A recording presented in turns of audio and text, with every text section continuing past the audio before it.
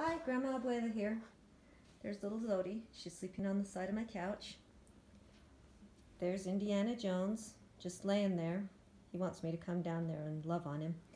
And there's old Sanji. Now, next to Sanji, you can see that I have a part of a deer antler. That's actually part of a shed. A shed is when deer, like each year, deer lose their antlers and then they grow back a new set with more points. You can guess how old a deer is by the number of points, I believe. Anyways, I found a shed when I was out hiking and I brought it home, and I had a good friend of mine who cut the shed up into pieces so that my dogs could chew on them. So those are real sheds that I found for the dogs. Last video I showed Sanji with a bone, and I said I wasn't going to let him bring the bone in the house, and I just wanted to do a follow-up on whether or not Sanji got to bring the bone home. And hello, Indiana. The answer to that question is he ended up not bringing it home at all.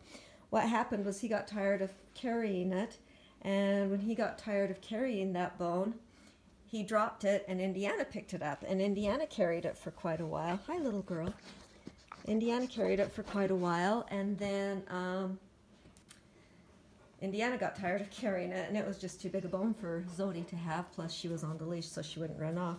So in the end, the bone got left behind. I'd never had to make the decision of whether or not to let the kids bring the bone in the house because it never made it home. They had a good time carrying it and chewing it whenever we paused in our hike, and then they just let it go. So that's the story of what happened with the bone. And here's my dogs. They're getting ready to play.